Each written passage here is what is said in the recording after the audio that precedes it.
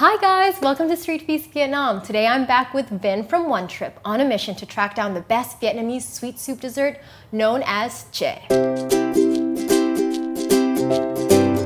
This is the place I come every day to buy a small process for my girl. Here at this flower market, you can also get some food. Actually, we can have some very good food. Okay. Here's kind of like a small Cambodian town for Chuman City, and you can have all style Cambodian dishes here. This area used to be a Cambodian refugee camp, and now it's the unofficial Cambodia town of Saigon. Here we are. Oh, whoa. Yeah, Cô Có Cambodian style market. Yum! So say hi to Cô Có. She operates this place with her mother for over 60 years. Oh my god. Yes, and their parents take her from Cambodia, like they are like kind of like refugees. Oh, refugees, yeah. Yes, and this place is where the family make money for their living. Chè Có Có has been run by a mother-daughter team for over 60 years. This Vietnamese family fled to Cambodia during the Vietnam War and resettled back in this area after the conflict was over. So I want to clarify, you just told me we're having dessert. This doesn't look like dessert.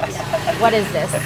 This is not a regular dessert. We have over 20 types of chè sweet soup. Okay. And each of it like is made with different ingredients and different style, and each of it has a very good structure. You just said that there are 20 different styles. Now, what is the style we're having today? The base ingredients in the all-in-one Cambodian style chè is crushed ice, baby tamarind, egg noodles, salted egg with mung bean paste, jelly, palm fruit, pumpkin flan, coconut milk, and durian sauce. All of which are made fresh by the family every morning. So this is why they call it a dessert soup. There is I love it. a lot going on in here. Can you taste the durian flavor? Durian is a fruit I've heard a lot about. Like, it's the smelliest fruit in the world, and some people hate it, some people love it, and honestly, it's really good in this, seriously.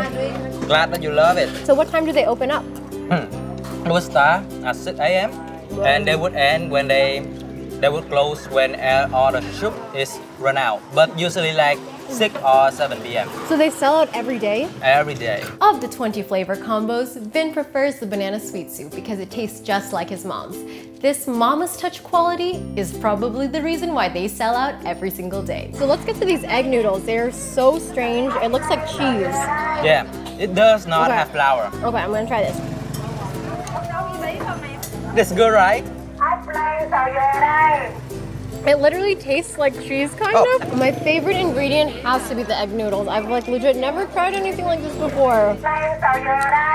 Oh, she is a street vendor, ride on a motorbike, and then she would offer everyone to buy his seeds now. Vendors on motorbikes drive around town blasting advertisements through loudspeakers that are jimmy-rigged on the back of their bikes.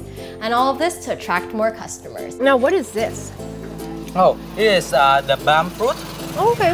Palm fruit is kind of like a tree related to coconut, but it's not completely coconut of Vietnam. Okay, so this is very much like the ingredients that she has is location specific. Yes. Like all related to Cambodia and all related to the south. South Vietnam, yes, that's right. Now the one ingredient that separates this place from all the rest is the use of palm sugar instead of processed sugar, which makes for a lighter and healthier option. So go ahead and order all 20, because that's what I'm gonna do.